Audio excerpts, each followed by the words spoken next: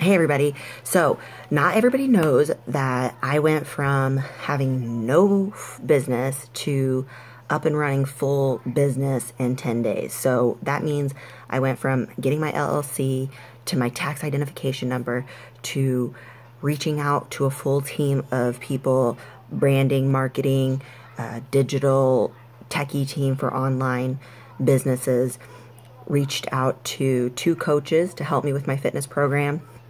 I think we ended up getting like 8 sponsors and donating to a charity, which we were able to raise over $500 for in my very, very first launch. So we went from 0 to hero in like 10 days, and we were able to reach out and get 100 women to do this online fitness and nutrition program, which is freaking awesome because, one, it's amazing to be able to help that many women and hopefully have the ripple effect so that they can help women, but like to actually do what I love and make money doing it enough to support my family, and that's pretty cool. So what I want to talk to you guys today about is how to get your business from basic to bold, or from struggle to success, or from poor to profitable, right? So the only thing is I had to put some notes down because I tend to get a little squirrely, and I want to make sure that I'm pretty clear on what I'm saying so that you guys can maximize your business. And this is only, I want to say this is not even like less than a fourth of how you can maximize your business, but these are probably the top 6 things that I did within the 10 days that really, really helped me become successful. And let's do it. So first and foremost, which doesn't even count as my top 6, is do what you love. Do what you're passionate about. Do what makes you wake up in the morning. Because before I actually got this like excitement to do the Little Black Dress project, I was pretty depressed. I didn't want to get out of bed because I had lost my job and I didn't know where I was going to go, and I didn't know which way was pulling me to. I'm one of those people that feels like they're good at a lot of things and loves doing a lot of things and is happy doing a lot of things. So to find that one thing that really gets me out of bed and gets me straight to my computer and gets me excited to do it is this Little Black Dress project. And so find what you love, find what you're passionate about. And if you don't know, just keep moving forward, keep rediscovering yourself, keep learning, because as you're learning, you might realize what you thought you loved is not exactly what you end up doing. So giving you an example, my husband had a business called Integrity Human Performance, and it was about kind of like a life coaching approach. And by him learning every little bit of how to work his business, he ended up being a branding and marketing guy, and he blows that stuff up. So you might find what you're passionate about and what you love through learning the process of the business of what you initially think you want to do, if that makes sense. So do what you love and the money will come and the reach will come. Okay. So not only that, let's see, I'm going to go in the order that I had put on my paper. I suggest getting a branding marketing coach because that will save you so much time. You have no idea the reach you can have if you have the right target market for what you're selling or what you're trying to show the world. How to not manipulate, kind of manipulate Facebook and other social medias to maximize your reach. I'll tell you this, we had such a huge, like massive, like thousands and thousands and thousands of reach within the 14 hours that Facebook shut it down because, I mean, it makes sense. They need to make their money for being able to benefit my business. And, but that's a beautiful thing because that means if we have that kind of reach, if we started with Facebook ads and we started with the knowledge of a marketing person, then the next launch is going to be even crazier. I also think getting a digital team, so somebody that does your opt-in page. If you don't know what an opt-in page is, that is just when somebody offers something free, it pops up and you have to give your email address so that they have your contact information. So if they send out stuff, you get it. Somebody that does your page for your launch. So like Mine was a fitness and nutrition program. They're the one that will set up the page so that when somebody goes through the payment process and they go through the process of looking what it is that you're even selling, they do that. And the shopping cart. It is crucial, and we've learned things through our experience, that the shopping cart is smooth, because I can't tell you how many times I've gone on other pages and tried to buy something. The shopping cart didn't work, or, you know, certain codes didn't work, or it kept like being super confusing. If it's confusing, you know how many people you just lost that you could help? I mean, me personally, if I get too frustrated, I'm just like, F it, like, not meant to be, thank you God for telling me I don't need to spend this money. But in actuality, if you are giving something very, very meaningful, like this fitness nutrition program, it's not just a fitness nutrition program. It's support, it's accountability, it's getting people's emotions and depth, and it just means so much to me. So I really want to be able to get all those people. So make sure that you have a good team working for you, branding, marketing, digital team. That's your number one. Number two, build your list. So before you even get to a big launch of selling your product, make sure you have opt-in pages that are giving off freebies like workout plan. For me, it's like workout plans, or, you know, my top 5 this, or nutrition plans, or whatever have you. And then they opt in. So they put their email in, and you have them in an automated email sequence that you're creating. If you don't know what that is, that will be part of your digital people will help you out. Make sure you know what that is, because everything in business online is about your contact list. If I have a promotion, if I have friends that have promotion or whatever, it's your list that you can send to, that you're intimately connected to. I don't know if intimate, friendly, something. You're connected to these people because they opted in to something that you offer, and they haven't unsubscribed, so that means you're not giving them crap.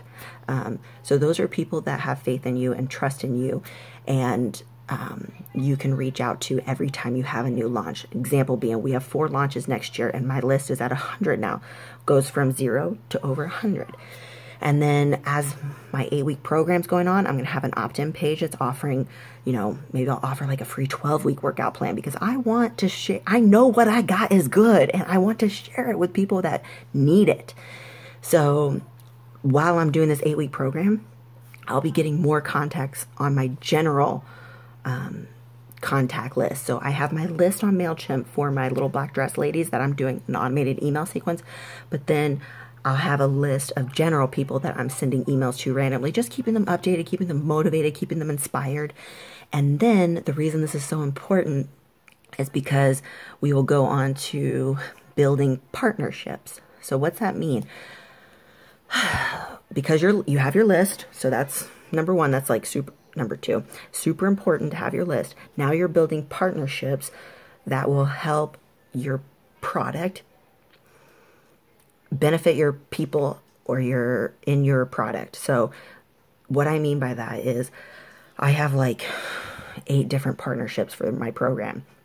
All the partnerships that I have will benefit the people in my program and actually relates to. So an example being somebody that's a partner that would really not relate to my people would be,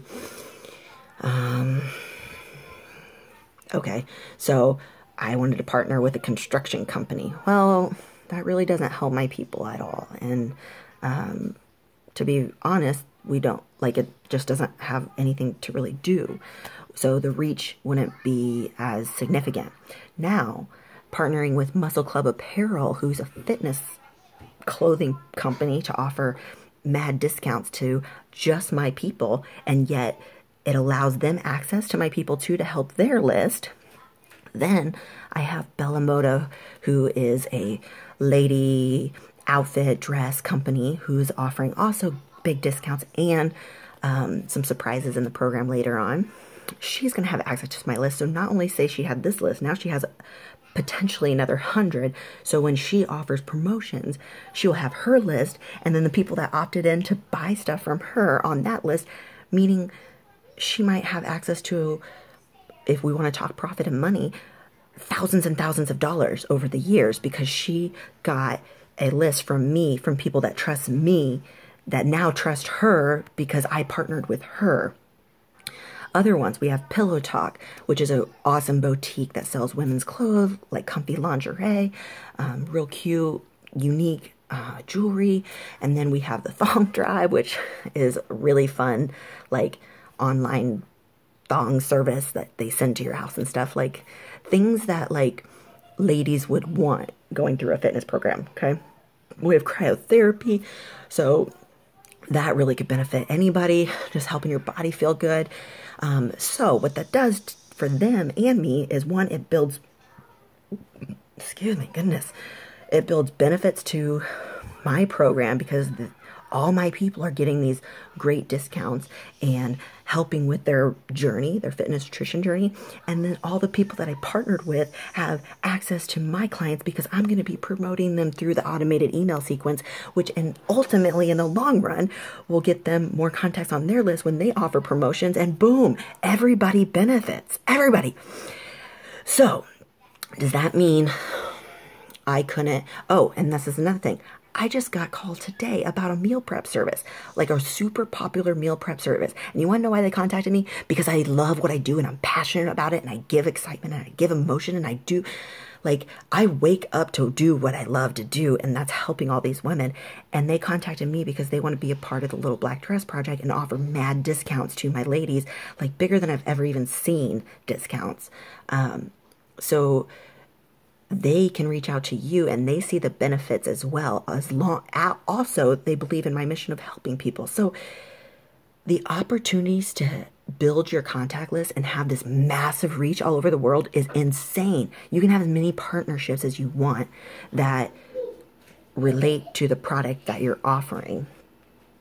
Sorry, my daughter's being funny. What?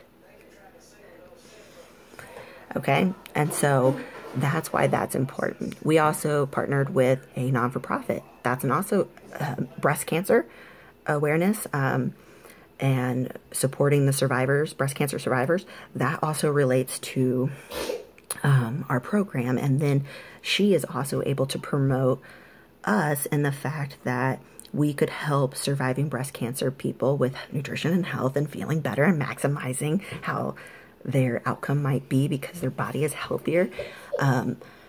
All of that was purposeful because we want things to mesh well and that everybody benefits at the same time.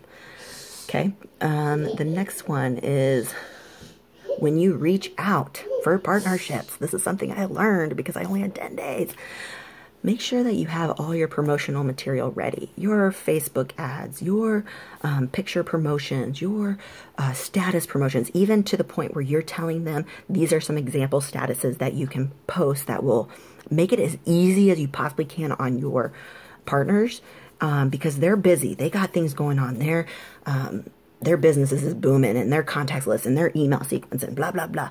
So try to make it as easy as possible. And then when you have all this information, you just like edit it a little bit, and then it will be there for the next promotion and the next promotion and the next promotion. Developing partnerships also allows you to develop really strong friendships with the people that think like you, which is awesome. Like, put yourself in places where you can learn and grow from people that are above you and right there with you. So that's pretty exciting. Also, if there's something that's great with partnerships is they can do pitches for people that they're partners with. So give you an example. I have Bella Moda, who does all the dresses and stuff. She did a pitch to another guy who does all women empowerment that has a huge reach to women. So make sure that email pitch that she sends to him is already done, and all she has to do is edit it and tweak it to make it more original for herself. And we ended up getting another partnership through him. So having like the tier effect, the, connections or whatnot. When you do what you love and you know what you do is going to benefit people's lives and what you have to offer is really good, it will have the ripple effect in the partnership line. So make sure that's solid. All right. Another one, residual income. So all I've been talking about is like online businesses and stuff, because that's really where it's at. If you're working a 9 to 5, I mean, if you have like an actual location business, that's great. But really taking your business online, working from home, developing products. Like I said, there's a lady that is a millionaire who teaches people how to knit all over the world. And you know what? People love it. They love it because there's knitters all over the place. And she develops programs, online programs, teaching people how to knit, and they buy her program and they're so happy and in love and blah, blah, blah, because she's a good person. Whatever it is that you love and you want to do, you can, what's it called? Like, I can't think of the word. Make it into a program or a product that you can sell online, reaching out to more people. So to maximize your reach, make sure that you are like thinking about putting your monetizing. I can't say that word. Oh, you know what I'm saying. But anyways, make sure you're thinking about how you can put it together into something that you can sell online so that you can reach more people. If I was a trainer in the gym, how much reach do I have? Really? What? If I work a 12-hour day, I have 12 clients. Whoop-de-woo. If I work a 12-hour day doing my launches, I have the potential to reach thousands of people. And you know what? I absolutely freaking love it. Like, this group has made me so emotional because, like, being able to donate to people, being able to connect with so many like minds, being able to know that I'm impacting people's lives. Like, I get people sending me text messages and voicemails and little videos on my computer with the mom and the daughter saying how grateful they are. That makes my heart so full, so full. So I absolutely love what I'm doing. So do what you can to figure out how you can take what you're doing now online, because you won't regret it. It's amazing. It's amazing. And I love being able to, some days I know that I might not be able to work very much. I can work anywhere. I can work from my car. I can work from my house. I can work from the gym. So I'm not really missing out on as much family time. I'm able to do everything since my work can go everywhere. And last but not least, this is a fun one. Like I said, there's tons of ways that you can build your business. And if you have any questions, please just inbox me because I can send you to the right people and get you going. Okay, I just want to share the knowledge that I'm learning through my process. So, affiliates. This is funny. So, affiliates are people that you reached out to that you know their followers are pretty similar to what you're offering, and that you think what you're offering could actually benefit their followers as well. I'll give you an example. So I reached out to people specifically in fitness, people that don't actually have the same exact niche as me, because I only work with women. For the most part, I have contest prep on the side, so I have male competitors that I work with. But I specifically reached out to people that weren't in the exact field of me, and even a few that were in the field with me, because you know what? Not everybody is going to want to work with me. I've had people that say I cuss too much. They probably don't want to work with me, and that's fine. I can give them somebody else. So regardless if I'm in the same field as somebody else, we all grow together because they now have access to my contacts and they're in the same field as me. So then when they offer promotions, they're building up their list simply because they helped me, and they're going to get more people that resonate with personality, protocol, how they do things. So before you shoot yourself in the butt, and I even had some people that said, no, I will not promote you because that will hurt my business. I understand the fear. Oh, good Lord, do I understand the fear. Being an entrepreneur myself and my husband being an entrepreneur, it is scary as blop. Starting out. That is why in next launches that we have, we're going to sponsor an up-and-coming entrepreneur. They'll have to send in, application process and a bio and all that stuff, because when you start off as an entrepreneur, it is effing hard and it's scary. And there was times when we didn't know if food was going to be on the table, or like, are we going to be able to pay our bills? Like, I would cry, I'd be depressed. But when you do what you love and you know how to reach out to people and connect and have affiliates and partners, and you give without expectation. Because even with some of my partnerships, I just said, hey, I want to promote you. I want to do for you. You don't even have to promote me. I just want to be able to bring what you offer into my ladies. Is there any way that you can offer a special discount? It will come back around. People see the goodness out of it. So before you shoot yourself in the foot and say, no, I will not like partner with you because I'm afraid that you're going to take my people, check yourself before you wreck yourself. Seriously, I'm not joking, because the people like Danae and Sarah, they didn't make very much off this launch. Now they both have access to 100 people on their contacts list. You think after this program, when they're doing their automated email sequence and they offer promotions and specials and all that stuff and opt-in pages, starting off with an extra 100 people is freaking awesome? Yeah, it is. Because there will be people on my list that either unsubscribe because we don't fit, or want to reach out and actually do both. So say I offer this like exciting weight loss program and then somebody else offers something in January and I don't, then they might want to hop onto their thing. Or say I don't offer, I don't know, contest prep programs very much. They will be able to go to a contest. on the couch. That's okay, baby. I'll get her. I'll get her. Thank you. Say. Go tell her. No, you tell. Okay, just give me 1 second. So anyways, an affiliate. That means reaching out to people, giving them your promotional material, the emails and all that stuff that's already automated, telling them, hey, if you pitch for this product that I truly believe in, that I think will not only help your people, it will give you more contacts, and you can make a certain amount for every single person you refer, you might want to jump on that bandwagon. I know I would. If it fit with my company, especially fitness, I would have. But you start to learn who is still surface thinking and who is surpassing that into thinking like, I want to do bigger and better than the status quo. Status quo entrepreneur meaning. So that's all I have to say.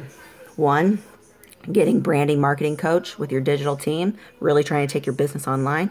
2, building up your list. And by doing that, that's getting partnerships and affiliates, like you're building each other's list together. When you reach out, making sure that your promotional material is already in place, it's already set up. All they have to do is edit it for their own personality to promote, meaning like pitches, email, social media, those kind of things. Residual income, developing programs, memberships, things online that are already online that stay online, that at any time during the year people can buy. Example being, I have a 12-week workout program and I'll send it to you. It's already online. Everything on the back end is already done. So people click, purchase, pay, send out to them, done. That's residual income. Means you didn't do a darn thing after you created it. That is about putting things online. And then 6, affiliates. Don't shoot yourself in the foot. If somebody that is up and coming reaches out to you, it's probably because they believe in you and they would love to work with you, and they know that and trust that they would want to share their list with you and maybe do future launches with you. And maybe when I'm doing motivational speaking events, contact you. Or maybe like the meal prep service guy that reached out to me. Maybe when I go do a huge boot camp and have girls kind of like Nicole Wilkins does and have fat camp or whatnot, maybe I want that meal prep service at my event. When you develop friendships and partnerships and affiliates like that, gold, baby. Gold mine, and the reach is unlimited. Like I said, I have girls in Japan, in Liberia, in Australia, and all over the U.S. for a very first launch from a business, from no business, to launching my business in 10 days. And you can do it too. These are just a few things that you can do to maximize your business, and I hope that this helped you. If you have any questions, just contact me at jacquelinesabatka.com. You can look me up on Facebook at Jacqueline Spatka. You can look me on Facebook at Jacqueline Spatka Online Coaching, or my Instagram, which is JEZEDIKER01. That is JEZEDIKER01, which was my maiden name before I got married. I hope this helps.